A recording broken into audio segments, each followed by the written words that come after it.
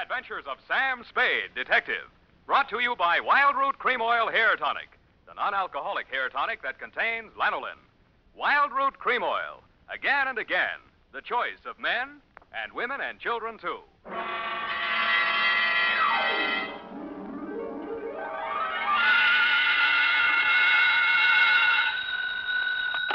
Sam Spade, Detective Agency. Very important, sweetheart. Write this down. Yes, Sam. I have pencil and paper ready. Ingredients, colon, Punctuation or ingredients, Sam? both. Well, what is it, Sam? A recipe. 1 pound of fennel. Oh, that's liquid measure, Sam. You put that in later. Cross out funnel? Not funnel, fennel. It is not liquid. It grows in Fairley-Pines. It's fairly what, Sam? 1 root of St. John's wort. Whose wart? Not wart, wart. Oh, what? Don't interrupt. Some newt's eyes, a couple pounds ought to be enough. 1 ounce of bat's wool. 1 adder fork, that is not a utensil. 1 fillet of fenny snake. Some lizard's legs. 1 hemlock root digged in the dark. Directions. In the poisoned entrails throw toad that under cold stone days and nights hast 31. And if anyone drops in for trick or treat, Effie, leave him have it. Oh, Sam, now I get it. Halloween. It's a witch's brew. You were only fooling me. That's what you think, sweetheart. Get out your cauldron, your poison pen, and your book of malefactions. I'll be right down to dictate my report on the Fairley-Bright caper, or I should have stood in bed and ducked for apples.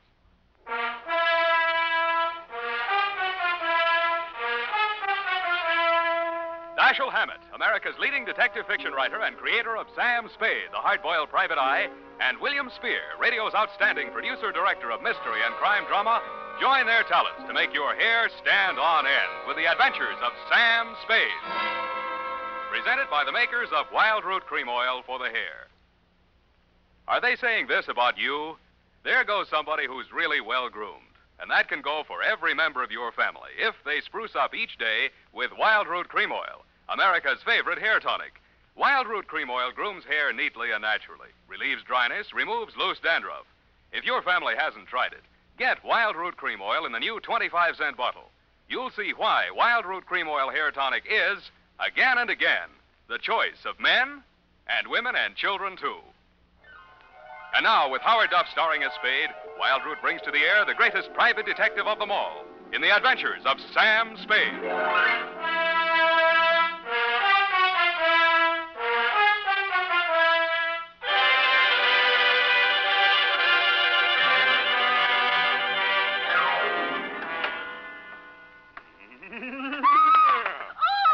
Is that the wind dying?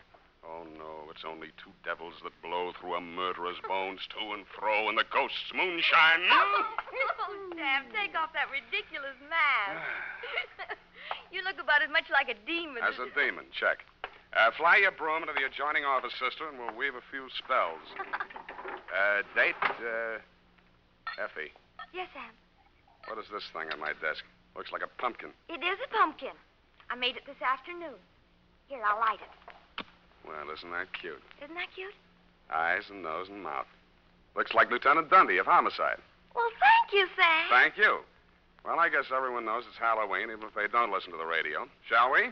We shall. Date, All Hallows Eve, 1948, to Fairley-Bright, Esquire, number 13, Black Place, City. From Samuel Spade, license number 137596. Subject, the Fairley-Bright caper. It was a fairly bright afternoon for the fog-bound Bay Area.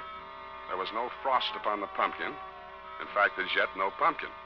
But I did see a black cat and several attractive wolf girls in broomstick skirts during the bus ride down the peninsula to your client's ancestral estate, Fairley-Pines. A bat flew out of a hollow tree as I mushed up a road through some pine woods to the house. In the gathering dusk, I also observed the toad, a lizard, and a hooty owl, which, if memory serves, are staple ingredients for a witch's brew. Then I observed, hobbling out of the forest, an authentic hag. She was wearing a dusty black robe, a peaked black hat, and her matted gray hair coiled serpent-like around her evil countenance. She leaned on a gnarled staff of hemlock, fixed me with her yellow, glittering eyes, and said, Hello, kiddo. Yes'm. Which way's the house? Which house? Fairley-Pines. lost my bearings, I did. I was looking for some fennel. Oh. I got the bat's wool right enough and newt's legs. Couldn't find no adder's forks, but reckon this here copperhead will do the trick. What are you going to do with all that stuff? It's for the brew. I'm the witch I hired for tonight. Name's Gudge. Born Sophia, but of course I don't have no Christian name anymore since I sold out to Old Scratch. Beat me down on my price, he did, too. Look at that wart on my nose. What nose? Huh? The house is up that way. Mind if I walk along with you, pretty boy? I don't like girls. Huh? No, not at all, ma'am. No need to be afeared. With the scroungy fee they're paying me, they'll be lucky if I give 'em a whiff of brimstone. Not so close, please. But I did promise one manifestation and the scream of a soul in torment at the witching hour. Yeah. Fennel, fennel, aye, fennel. Ready or not, here I come. I'll shoot. Who is that? What's your hurry, sir? Where do I find Mr. Hillary-Bright? Oh, you're the detective, Spade? Right. Oh, well, I'm Homer Langdon, attorney for the Fairley estate. Come along, I'll take you to him. Sorry for that challenge just now. Been hearing strange noises around the grounds. You notice anything peculiar as you came up the road? Well, there was an old lady. I use the term loosely. Looking for fennel? Yeah. That's the witch. Mr. Bright hired her for the party tonight. Takes her work kind of seriously, doesn't she? Well, you know how it is. Seasonal work. What does she do between Halloweens? Claims she hibernates. God, I feel you. Mrs. Fairley, Spade. She's eccentric. Don't let her know. Check. Oh, here I am, Homer. What was it you wanted?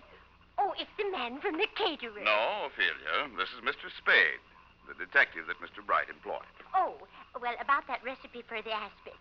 Cook says she's never heard of putting fennel and lizard's claws in a tomato aspic. And Mr. Bright says hemlock is poison. You've got it mixed up, Ophelia. That's the recipe for the witch's brew. Well, anyway, the grocer says he doesn't stock them, so you'll have to garnish it with parsley. Ophelia, he's not the caterer. He's the detective. Oh! Well, keep your eye on those pumpkins. Mice, you know. Mice? You know, mice. Pumpkins? Where is that witch? I've got to tell her about the parsley. Oh, witch? Mrs. Witch! Where are you? Sad case, but harmless. Shall we go in? Yeah.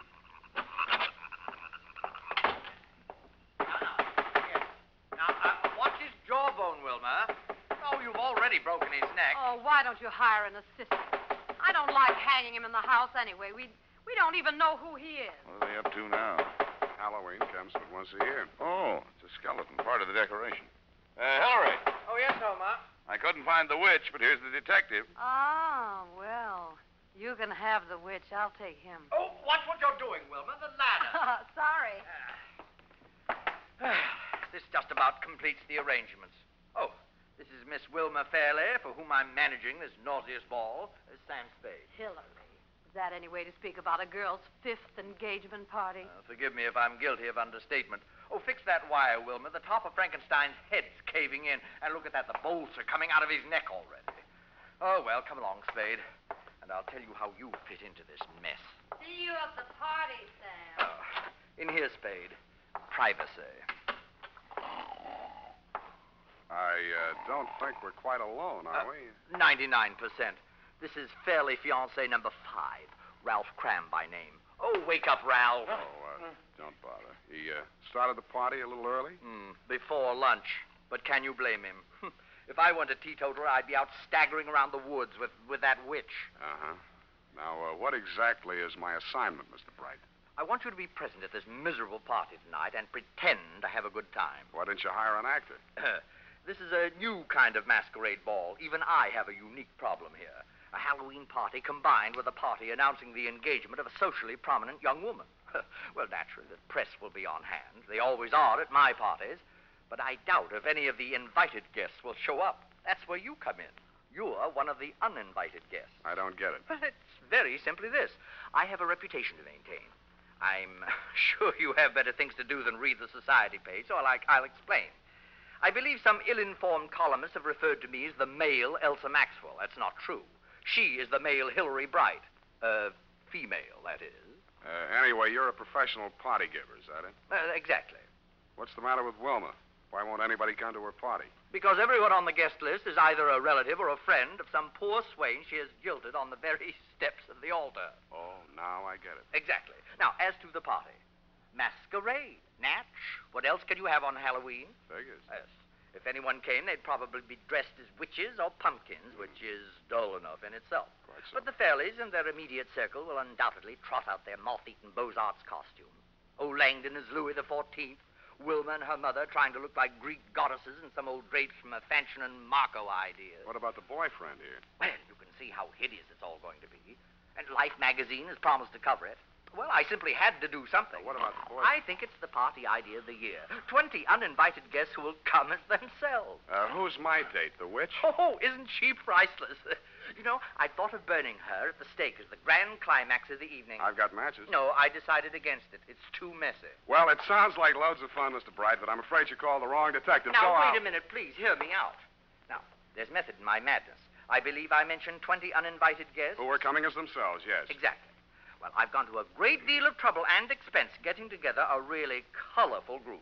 All authentic types. A gangster, a shrimp fisherman, a swami, 3 bubble dancers, a gypsy, a paroled axe murderer, a sandhog. Oh, that reminds me, I must see whether the blubber arrived for that Eskimo they're flying down from Nome. Yeah, well... What I'm getting at, Spade, is that with a collection of people like that, well, anything might happen. well, why didn't you invite the local police force? Oh, they're coming in costume, of course. Good, then you won't need me. Besides, I get $800 a day in expenses. Mr. Spade, at the last party our local chief of police attended, the guests were held up and robbed of $50,000 worth of jewels, including the chief's gold badge. So you see, we do need you. Hey, what's that? Oh, go back to sleep, Ralph. It's only the guests arriving. I get $1,000 a day.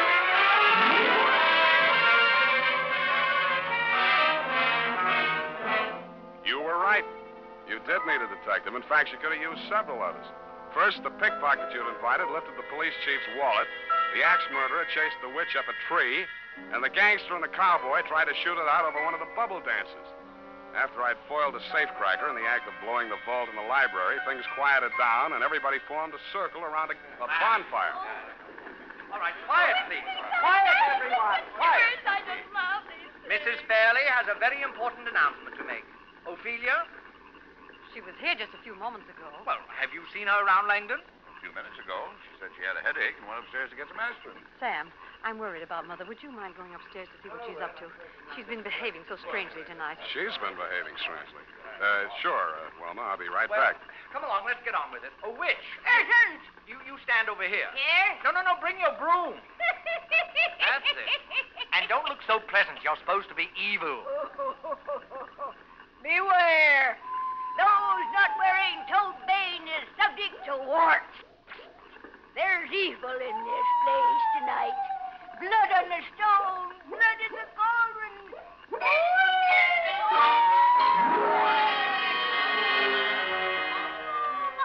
I hated to miss the manifestation, and I hoped I'd get back in time for the scream of the soul in torment the witch had promised earlier in the evening.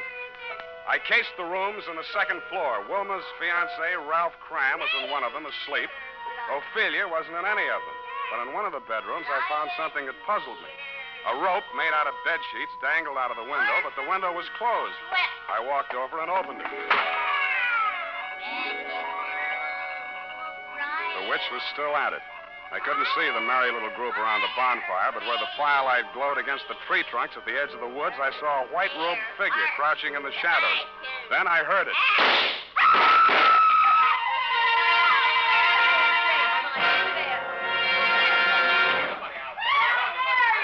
Heard them all in the house. On a hand. Don't let any of them get away. Right, Chief. All right, folks, you'll have to step inside. Come on, step in. That's Wilma, Spade. She's dead. Somebody shot her.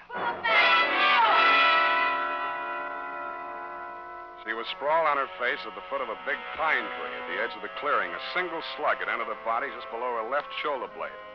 If this was part of Mr. Bright's Halloween production, I thought he'd overdone it just a little, because she was dead. As nearly as I could reconstruct it, Wilma had been standing outside the circle of people grouped around the fire, as if somebody in the woods had called to her and she'd left the group to investigate. She'd been facing the fire when she was shot. And what about the 2 shots that had missed her? If the killer had been aiming at her and missed, he couldn't have avoided hitting somebody else in the crowd. I went back to the house to check the guests.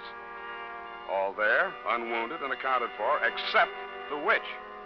According to the local chief of police, who was rapidly turning into a toad, she had flown away on a broom. I checked my nose for warts.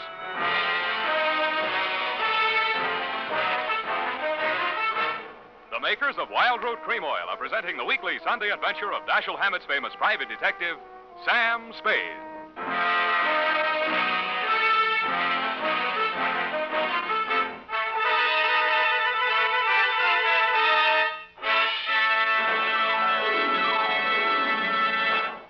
Now, here's important news on good grooming. If you want the well-groomed look that helps you get ahead, socially and on the job, listen. Recently, thousands of people from coast to coast who bought Wild Root Cream Oil for the first time were asked, how does Wild Root Cream Oil compare with the hair tonic you previously used? The results were amazing. Better than 4 out of 5 who replied said they preferred Wild Root Cream Oil. Remember, non-alcoholic Wild Root Cream Oil contains lanolin. It grooms the hair naturally, relieves dryness, and removes loose, ugly dandruff. So if you want your hair to be more attractive than ever before, get the generous new 25-cent size of Wild Root Cream Oil, America's leading hair tonic, on sale at all drug and toilet goods counters. It's also available in larger economy bottles and the handy new tube. Get Wild Root Cream Oil, again and again, the choice of men and women and children, too.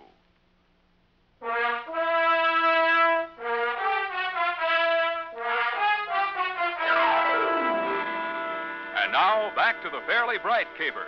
Tonight's adventure with Sam Spade.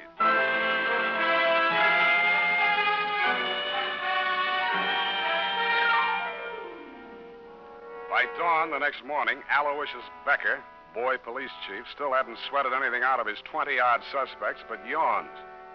The family lawyer, Langdon, had an old gun permit, no gun. Then he canvassed the town for Wilma's 18 jilted suitors. They were all alibied by their wives and children, which knocked that angle out. She carried no insurance, nobody stood to gain anything financially by her death, and nobody but you, Mr. Bright, actively disliked her. About then, Chief Becker put Ophelia back on the griddle. Now, look here, Mrs. Fairley. You still aren't coming clean with us. Clean?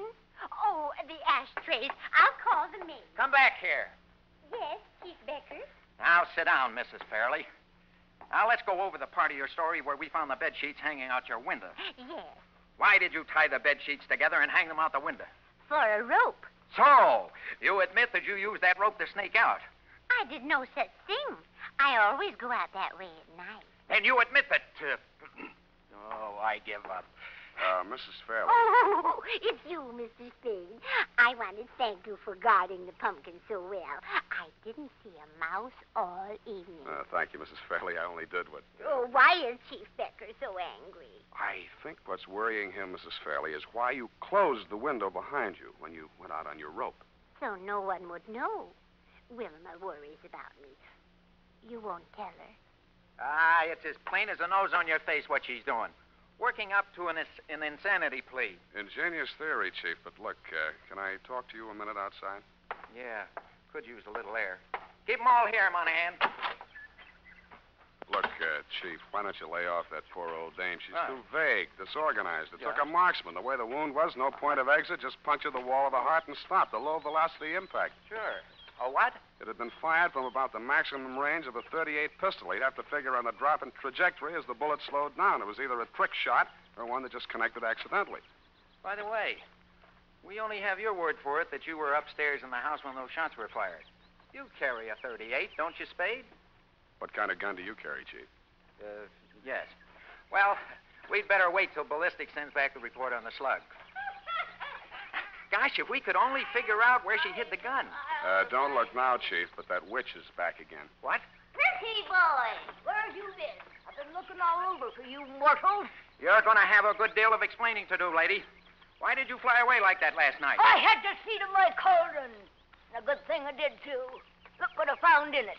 No wonder my manifestation didn't work. Base metal in my brew. 38 caliber, too. 3 bullets fired. Gee, that settles it. You're under arrest. Who, me? Yes. No, her. Oh, no, you don't. I'll put a spell on you, I will. I'll turn you into a toad. Look, Chief, where's that gun permit you took out of Langdon's room? Oh, I forgot about that. Here, it's in my pocket. Let's see that serial number. Well? They match. It's Langdon's gun. Boy, oh boy, then it's settled. That's what you think, boy, oh boy. Don't forget, he's a lawyer.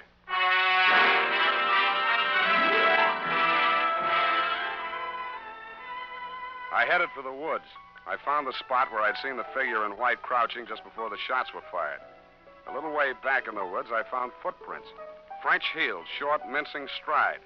Following along behind them was another set, flat soles, long, manly stride. The mannish footprints followed the feminine footprints almost to the clearing and then stopped.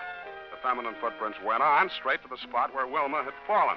I knew that no woman had been over this trail since the murder except the witch, who probably had cloven hoofs. Her cauldron had vanished, but the fire was still smoldering. I kicked through the ashes. I didn't know what I was looking for, but I found it. I raked it out with a stick and prodded it.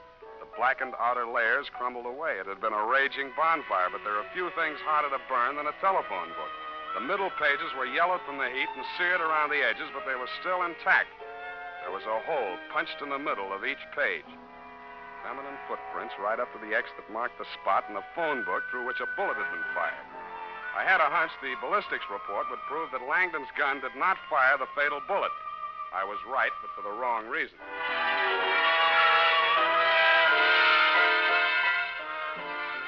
Yeah, you can't get around it, Chief. Ballistics don't lie. You can see here. You don't even need a magnifying glass. Take a look there. Don't have my glasses. Well, you ought to be able to feel it, too. Big ridges on the test slug. The other one's almost smooth. Rust pits wouldn't make a ridge like that, would they? No, we figure they must have used a faulty cutter at the factory when they rifled the barrel. Well, that settles it. That and those women's footprints and that phone book all point to Mrs. Fairley. What's about a phone book? Whoever shot her fired the slug through a phone book to make it look like a long-range job. It was a low-velocity hit, all right, but it was tearing through that phone book that slowed it down.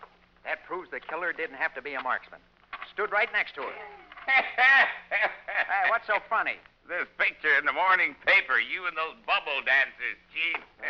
Let me see that. Why, that's libelous. It's more than that. Huh? They're in the background, Langdon and Mrs. Fairley. What about them? Their shoes. Langdon's dressed as Louis XIV, French heels. Mrs. Fairley in that Greek goddess getup, sandals, flat heels.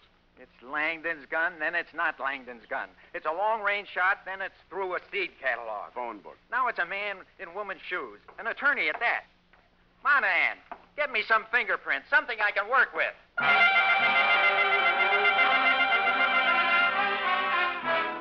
I didn't blame the chief. My somersaulting clues were getting me dizzy, too.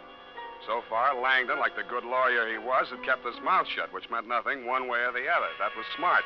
But he disposed of his gun by throwing it in the witch's cauldron, which was stupid.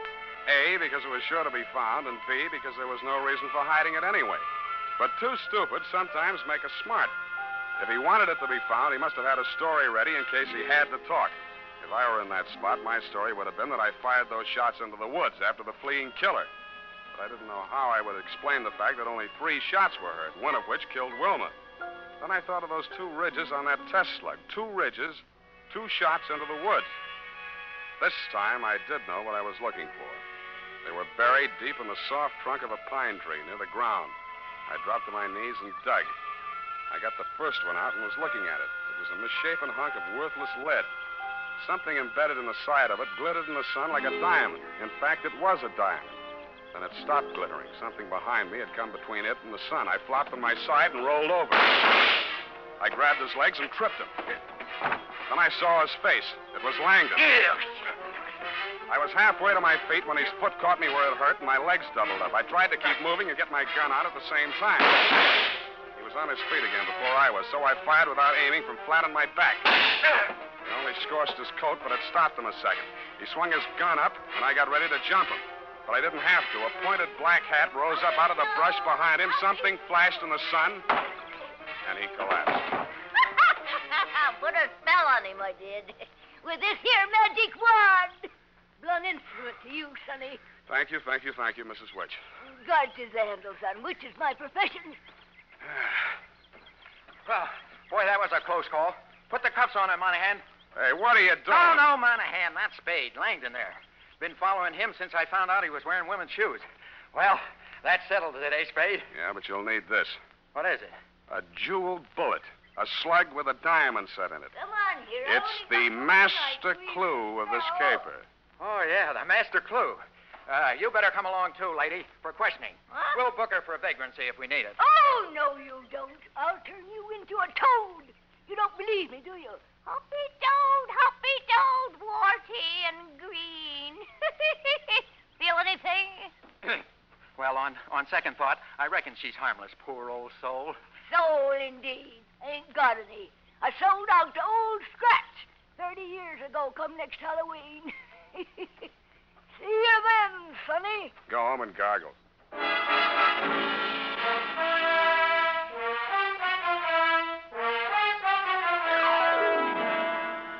Period. End of report. But, Sam, what was the significance of the jeweled bullet? Oh. Well, after he shot Wilma, Langdon fired 2 shots into the woods, remember? Yes. Those 2 bullets had diamond insets so placed that they would gouge the inside of the gun barrel. All bullets fired from the gun thereafter would have markings different from the one fired into Wilma's body. Oh. Well, he was wrong, of course, but it was noble of him to want to cover up for poor Mrs. Fairley. What for, Effie? Well, she killed her daughter, of course, because she was just out of patience with her, getting engaged and unengaged all the time till they hadn't a friend in the world. That's so. That was the motive, wasn't it, Sam? That's Fairley-Bright, sweetheart, except that Mrs. Fairley did not kill her daughter. Langdon did. You mean she was his daughter, too, by a previous marriage? Go tighten that up, sweetheart, before I turn you into a toad.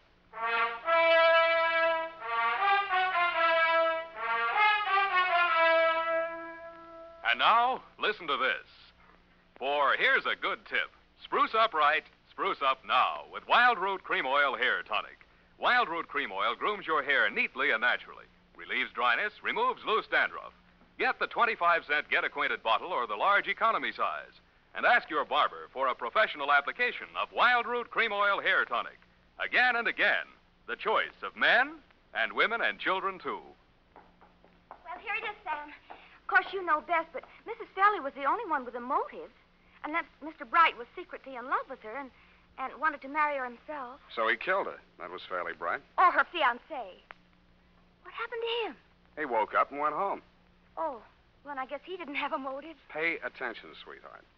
Langdon, as trustee of the Fairley estate, had embezzled large sums of money, which he would have to account for under the community property law if she got married. She got married. He had already broken up many of her romances, but when the old lady went soft in the head, he decided to end the danger once and for all. He could explain matters any way he wanted to, and there'd be nobody to contradict him. Are you listening up? Sam, what does she do between Halloween? The witch? Mm-hmm. Oh, she's the squeak in the door on Inner Sanctum. Oh, Sam. You made the joke too small. Well, good night, Sam. Good night, sweetheart.